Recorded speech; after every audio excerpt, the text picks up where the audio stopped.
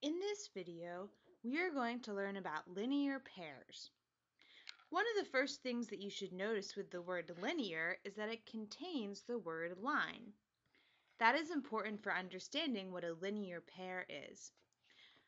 If we draw a line, a linear pair is a pair of angles that make up this line. So for example, if I now draw in a ray, the two angles in this picture form a linear pair. Linear pairs are always supplementary. This means that they will always add up to 180 degrees because, if you remember, a straight angle, which would be the full angle all the way around, is 180 degrees. So these two angles in the linear pair have to add to 180 degrees.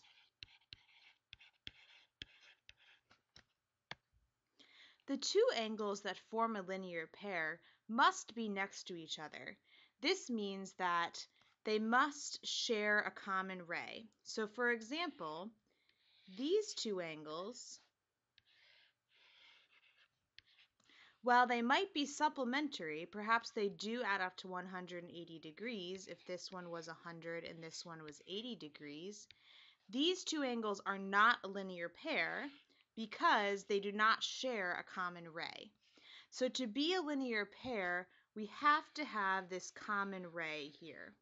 So the two angles have to actually be on the same line. Another vocabulary word that you should know is the word adjacent. Anytime two angles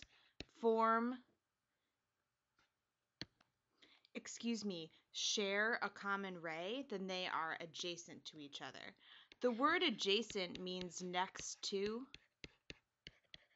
but in the context of angles, it means that they share a ray.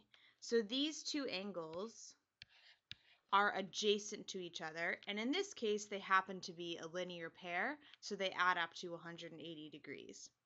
The biggest way that you will use this information about linear pairs is if you see a line that's been divided up into two different angles, you will know that the two angles that make up this line form a linear pair, so they have to add up to 180 degrees.